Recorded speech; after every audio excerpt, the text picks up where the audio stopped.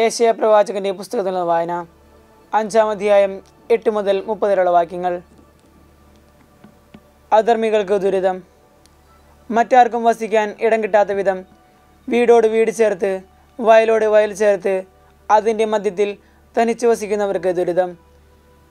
സൈന്യങ്ങളുടെ കർത്താവ് ശപഥം ചെയ്യുന്നത് ഞാൻ കേട്ടു. അനേകം മന്ദിരങ്ങൾ നിർജ്ജനമാകും. മനോഹരമായ മാളികകൾ വസിക്കാൻ ആളില്ലാതെ ശൂന്യമായി കിടക്കും. 10 ഏക്കർ മുന്തിരിത്തോട്ടത്തിൽ നിന്ന് 1 ബത്ത് വീഞ്ഞും 1 ഹോമർ വിത്തിൽ നിന്ന് 1 ഏഫാ ധാന്യവും മാത്രം വിളവ് ലഭിക്കും. ലഹരിപാനീയങ്ങളുടെ പിന്നാലെ ഓടുവാൻ വേണ്ടി അതിരാവിലെ ഉണരുകയും വീഞ്ഞു കുടിച്ച് മതിക്കുവാൻ വേണ്ടി ഉറങ്ങാതിരിക്കുകയും ചെയ്യുന്നവർക്ക് ദുരിതം. അവരുടെ ഉത്സവങ്ങളിൽ വീണയും കിന്നരവും തപ്പും കുഴലും വീര്യമേറിയ വീഞ്ഞുമുണ്ട്. എന്നാൽ അവർ കർത്താവിൻ്റെ പ്രവൃത്തികളെക്കുറിച്ച് ചിന്തിക്കുകയോ അവിടുത്തെ കരവേലകളെ നോക്കുകയോ ചെയ്യുന്നില്ല. എൻ്റെ ജനം അജ്ഞത നിമിത്തം അടിമത്തത്തിലേക്ക് നീങ്ങുന്നു. അവരുടെ പ്രഭുക്കന്മാർ വിശപ്പ് കൊണ്ട് മരിക്കുകയും അനേകർ ദാഹാർത്തരായി കഴിയുകയും ചെയ്യുന്നു. അതിനാൽ പാതാളത്തിൻ്റെ ആർത്തി വർദ്ധിച്ചു വരുന്നു. സീമാതീതമായി അത് വായ് പിളർന്നിരിക്കുന്നു. ജെറുസലേമിലെ കുലീനരും സാധാരണരും അവിടുത്തെ വലിയ ആൾക്കൂട്ടവും അവളിൽ അഭിമാനം കൊള്ളുന്നവരും അതിൽ പതിക്കുന്നു. മനുഷ്യന് തലകുനിക്കാൻ ഇടവന്നു. മനുഷ്യർ അവമാനിതരായി, അഹങ്കാരികൾ ലജ്ജിതരായി. സൈന്യങ്ങളുടെ കർത്താവ് നീതിയിൽ ഉയർന്നു നിൽക്കുന്നു. പരിശുദ്ധനായ ദൈവം നീതിനിഷ്ഠതയിലൂടെ തൻ്റെ പരിശുദ്ധി വെളിപ്പെടുത്തുന്നു. അപ്പോൾ കുഞ്ഞാടുകൾ മേച്ചിൽപ്പുറങ്ങളിലെന്ന പോലെ അവിടെ മേഞ്ഞടക്കും. കൊഴുത്ത മൃഗങ്ങളും ആട്ടിൻകുട്ടികളും അവിടുത്തെ നഷ്ടാവശിഷ്ടങ്ങൾക്കിടയിൽ മേയും. നുണയുടെ കയറുകൊണ്ട് അകൃത്യത്തെ വലിച്ചൊഴിക്കുന്നവന് ദുരിതം. പാപത്തെ കയറുകെട്ടി വലിക്കുന്നവന് ദുരിതം. കർത്താവ് വേഗം തൻ്റെ പ്രവൃത്തി നിറവേറ്റട്ടെ. നമുക്ക് കാണാമല്ലോ, ഇസ്രായേലിൻ്റെ പരിശുദ്ധനായൻ്റെ ലക്ഷ്യം ആസന്നമാകട്ടെ. അത് നമുക്ക് അറിയാമല്ലോ എന്ന് അവർ പറയുന്നു. തിന്മയെ നന്മയെന്നും നന്മയെ തിന്മയെന്നും വിളിക്കുന്നവന് ദുരിതം. പ്രകാശത്തെ അന്ധകാരമെന്നും അന്ധകാരത്തെ പ്രകാശമെന്നും ഗണിക്കുന്നവന് ദുരിതം. മധുരത്തെ കയ്പായും കയ്പിനെ മധുരമായും കരുതുന്നവന് ദുരിതം.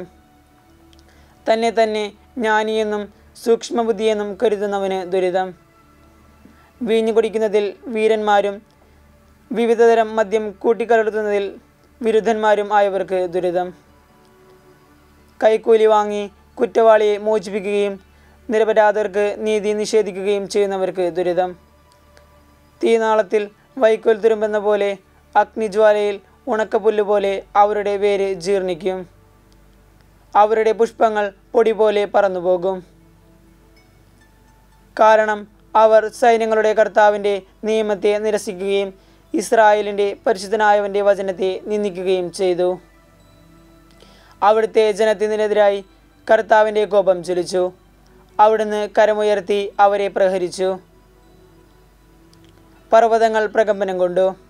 അവരുടെ മൃതശരീരങ്ങൾ തെരുവീതികളിൽ മാലിന്യം പോലെ കിടന്നു. എന്നിട്ടും അവിടുത്തെ കോപം ശമിച്ചിട്ടില്ല. അവിടുത്തെ കരം ഇപ്പോഴും ഉയർന്നു നിൽക്കുന്നു.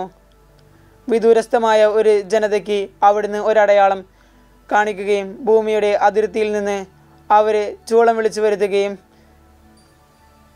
വിദൂരസ്ഥമായ ഒരു ജനതയ്ക്ക് അവിടുന്ന് ഒരടയാളം കാണിക്കും.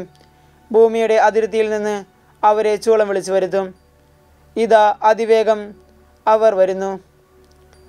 ആരും ക്ഷീണിച്ചിട്ടില്ല. ആരുടെയും കാലുകൾ ഇടറുന്നില്ല. ഒരുവനും ഉറക്കം തൂങ്ങുകയോ ഉറങ്ങുകയോ ചെയ്യുന്നില്ല. ആരുടെയും അരക്കച്ച അയഞ്ഞു പോവുകയോ ചെരുപ്പിൻ്റെ വള്ളി പൊട്ടുകയോ ചെയ്യുന്നില്ല. അവരുടെ അസ്ത്രങ്ങൾ മൂർച്ചയുള്ളതാണ്. അവരുടെ വില്ലു കുലച്ചിരിക്കുന്നു. അവരുടെ കുതിരകളുടെ കുളമ്പുകൾ തീക്കല്ല് പോലെയും അവരുടെ രഥചക്രങ്ങൾ ചുഴലിക്കാറ്റ് പോലെയുമാണ്. അവരുടെ ഗർജനം സിംഹത്തിൻ്റെ പോലെയാണ്. യുവസിംഹങ്ങളെപ്പോലെ അവർ അലറുന്നു. അവർ മുരളുകയും ഇരപിടിച്ച് വലിച്ചു കൊണ്ടുപോവുകയും ചെയ്യുന്നു.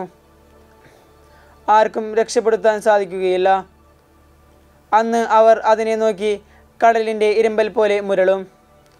ആരെങ്കിലും ദേശത്ത് നോക്കിയാൽ അവിടെ അന്ധകാരവും അസ്വസ്ഥതയും ആയിരിക്കും.